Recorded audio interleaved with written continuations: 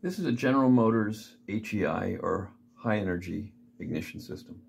GM came out with this in 1975. There are many applications, General Motors vehicles where it was used. It's really a great ignition system. A lot of people consider it a one-wire system in that it's the entire ignition system in one. One wire powers it, and you have got an ignition system, which is great. One thing that I want to talk about a little bit in this video is one component, which is a critical component, and it can fail, although luckily it's been very dependable, and that's the pickup coil. Pickup coil is right in here. The pickup coil has just two wires going to it. The coil, actually, it's a coil of wire and a magnet. And anytime you put a coil of wire through a magnetic field, you'll induce a current into that coil. And that current is used actually as a trigger to the control unit, which is in the unit. I don't have it in there right now, but the control unit fits in there.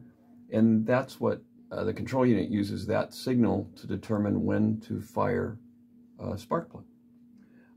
Again, it's a very dependable unit, but it can fail. And I want to demonstrate actually 3 tests that you can do to see if that pickup coil is functioning or not. The first test is just a simple ohm test of the resistance of the pickup coil. The specification for the resistance of that coil typically would be between 500 and 1500 ohms. But I would definitely recommend that you check a service manual to make sure for the one you're working on, but typically between 500 and 1500. So I've already got my ohm meter set up. I've got a couple of test leads on the connector for the pickup coil, just 2 wires coming to my voltmeter test leads. And if we turn the DVOM, digital volt ohm meter, on to ohms, it's reading 0.987 K ohms. Well, 1 K is 1,000. So what this meter is reading, it's 0.987 of 1,000, which would equal 987 ohms. If the specification is between 500 and 1500, then we're right about the middle. You know, right about 1,000 ohms would be in the middle of the range. So this one tests out good. Something I'd recommend, this is a Mighty Vac.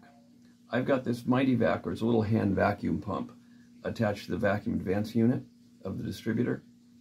And you figure this vacuum advance unit pulls that pickup coil to change the spark timing as it relates to engine load. And you figure over the years and the miles, hundreds of thousands of times, this wire flexes back and forth as the pickup coil moves.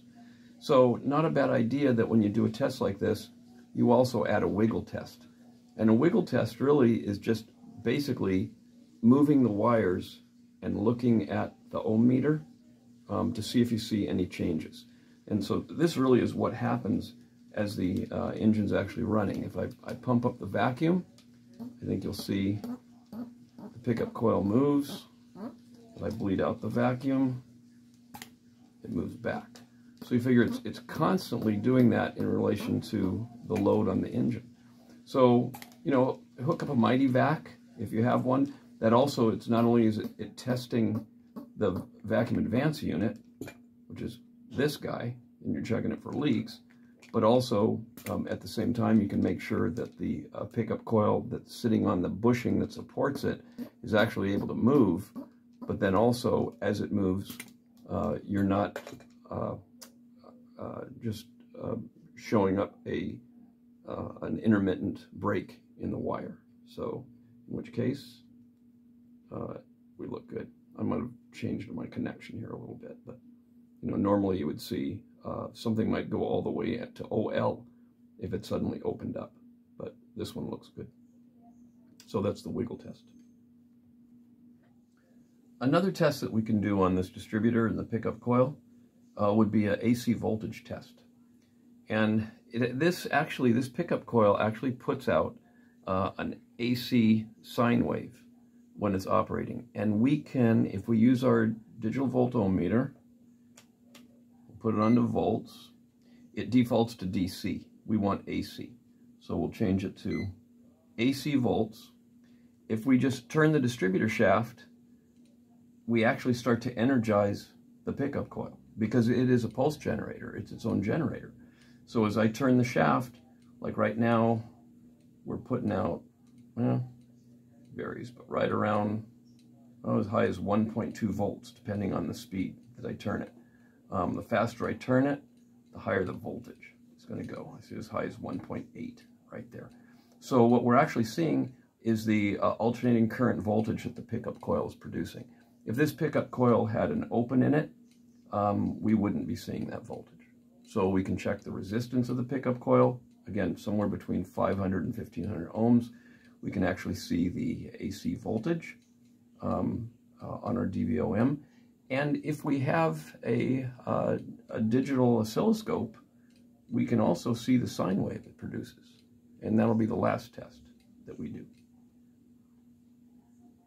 This is a ZOI 2-channel oscilloscope.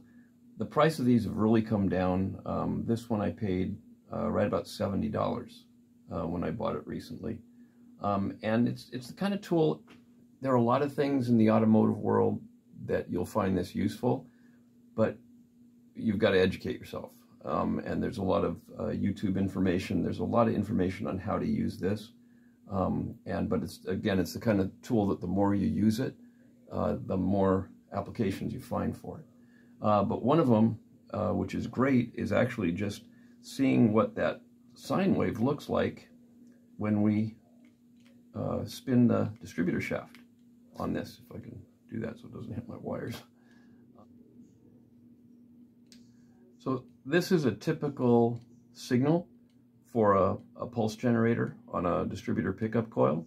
Also a very similar signal, you could use this on a wheel speed sensor on an ABS car, the ones that use pulse generators. The new cars typically are using Hall effect devices, which are square waves, so they're a little bit different.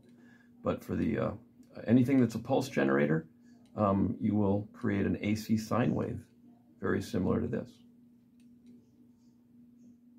I've got the scope on hold right now, so I was actually able to freeze the sine wave. So this is the typical waveform that you would see on a distributor pulse generator. So again, this is the kind of tool that the more you use it, the better you get, and I think you'll find a lot of applications for it. But I just wanted to show you the three basic methods of checking a distributor coil: using a resistance check, checking for AC voltage with your DVOM, and also, if you have one, looking at the sine wave that it actually creates. So I hope this helps. Thanks for watching.